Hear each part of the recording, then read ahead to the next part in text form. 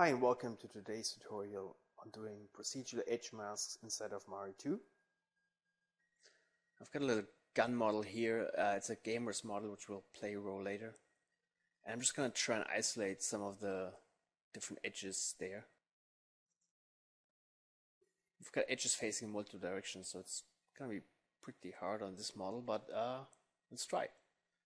I'll start with a gray quick channel and go to the Procedural tab and add a geometry surface normal. Mario 2 ships by default with this surface normal here, just like this, and it's not bad, but it has a few problems. It doesn't allow me any control over the normal, and especially on this side there's a lot of black, and that black might be covering up edges I want to pick out, so I'm not too happy with this. So instead I'm going to use a custom procedural node, the custom surface normal, which you can get at mari.ideascale.com. Just down here in the user layer node section, you can download it. All the installation instructions are there. Once you got it, you get this field here.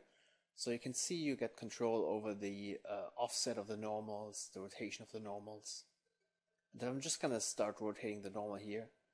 You can see colors are shifting. They're shifting pretty rapidly, so I'm just going to decrease the precision here. And now everything is rotating nice and slow and with a bit more control. And I'm just going to start and try and find different edges. Just change some settings around here.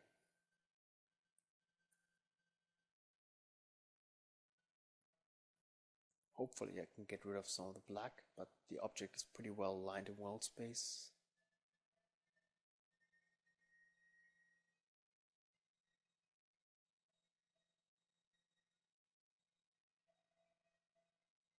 Play with the offset a bit. The offset really just adds small values to the vectors. So it's something you want to do at the end. But unfortunately, Mari sorts the interface in a way that it's at the top.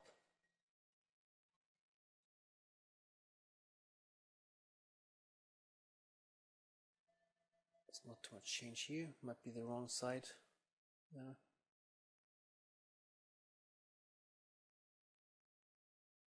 Alright, I'll just go ahead and add an adjustment stack, and I'm going to pick the color lookup node,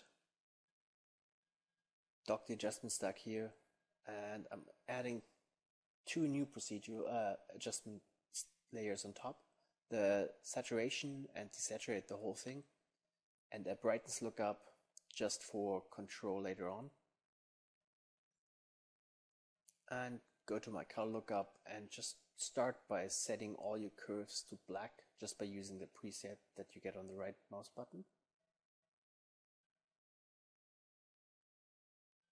And then start by pulling up individual curves one by one, trying to isolate the different edge areas.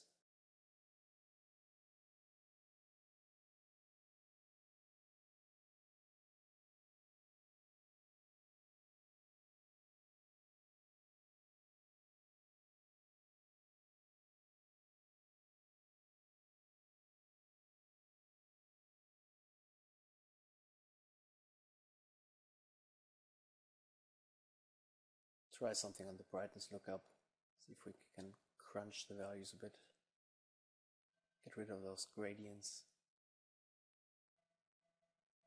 No, still not perfect, far from it. Let's go back to tweaking our masks.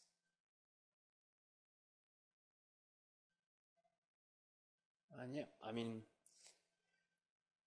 you can get reasonably good results, but it all depends on the quality of your model underneath. Like I said, this is a gamer's model, and that means not too many polygons, but everything is based around polygon normals. So especially if your smoothing groups are a bit funky,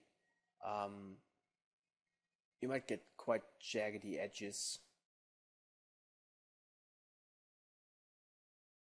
So keep an eye out for that. I'm just going to have a look at a slightly different model So here's this little picture frame that I've been preparing in advance. And you can see got some oxidation going on the sides. Might be hard to see. Get sort of the old adjustment stack.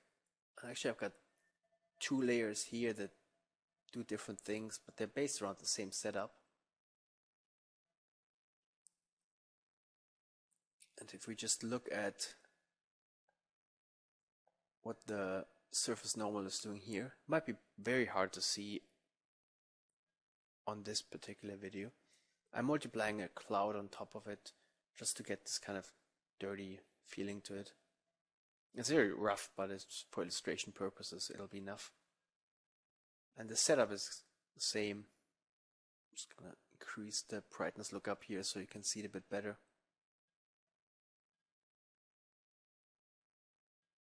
I've got the sides of the ornaments isolated pretty well. And you can just evaluate the whole stack and keep changing settings, and the dirt and oxidation will update accordingly. Just crunch it up a bit.